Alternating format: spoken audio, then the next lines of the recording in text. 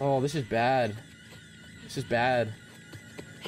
All right, this is so bad, man. We all know what happened here, dude. And if you don't, well, walk in. Oh my God. Owen. No. Oh, Jerry. Oh, dude. Poor Abby. Fuck. Fuck. This game. Literally switching perspectives, dude. You go from watching Ellie mourn the loss of her father figure to realizing Joel took the life of Abby's. Joel, yup, and then oh my God. Joel, I forgot they showed this again too. Please stop. Dude.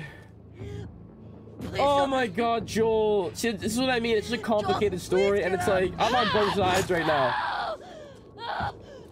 Looking at it like this, you understand Abby's side way more here. Looking at it from Ellie's, you fucking hate all of them and don't get it at all. Oh my God. Don't do that, dude. Disrespect. I'll fucking kill you. And Ellie. Whoa, what are you doing?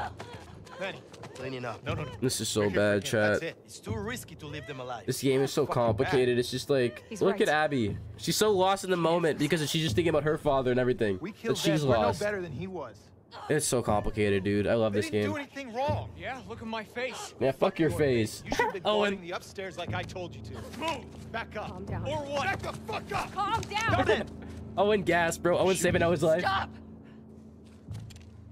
Yeah, fuck Jordan, bro. Oh my God, they pieced that motherfucker up already. There we go. Abby made the call. It is basically Abby's mission. You see what I mean, chat? Watching it from that perspective, don't you understand it more? Seattle. Oh, man. Seattle day one. Okay. See, I can't believe a lot of people don't get it. Like, I don't know. I understand the problems people have with the storytelling and the fact that Joel died so early in the story. But it's also like, at least to me, playing through this game, it totally makes sense. And it just adds up, especially when you get to this part of the game. And it shows the connection between these characters and the fact that I think it's just crazy to me that that moment ties in so well with the ending of the first game. You know what I mean? It's like the opposite end of that story. When you think Joel is doing the right thing, you find out that to so many people, he obviously did the wrong thing, which was already known. But it's just like seeing the consequences his choice had on Abby and her life and her dad's life, him being the surgeon that was gonna do the surgery on Ellie. It's just like, dude, I just